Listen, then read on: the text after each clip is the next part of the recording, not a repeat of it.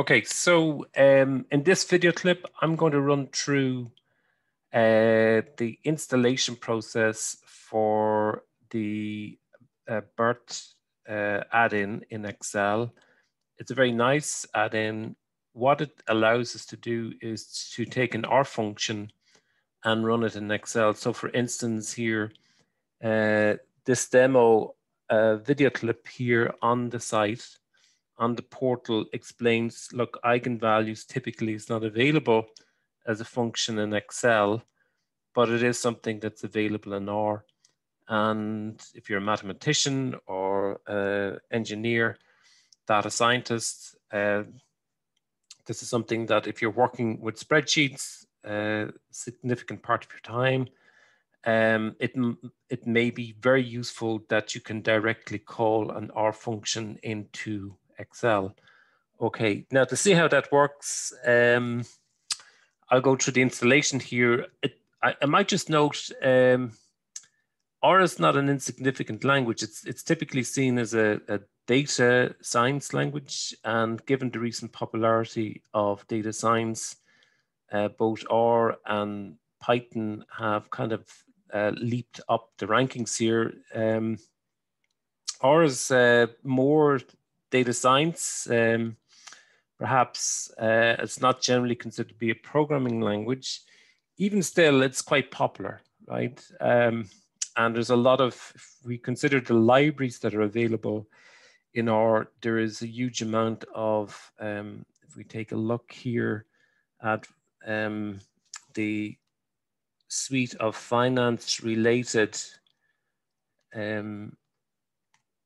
finance packages, there's quite a bit in the econometrics area. But if we're just looking at finance, we're looking at the R metric suite, which is probably one of the most expansive.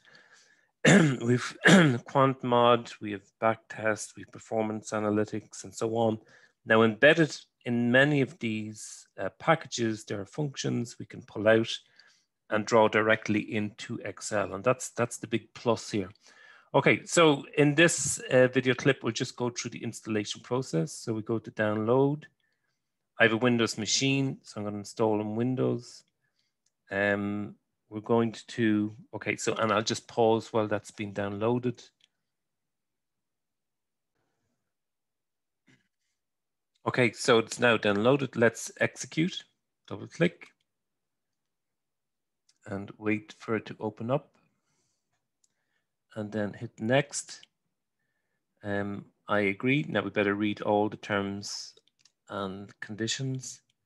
I agree and install. Okay, so I have to close down Excel before I go any further. Let's do that. And then hit OK. And now the installation process has started. So I'll pause while that's taking place.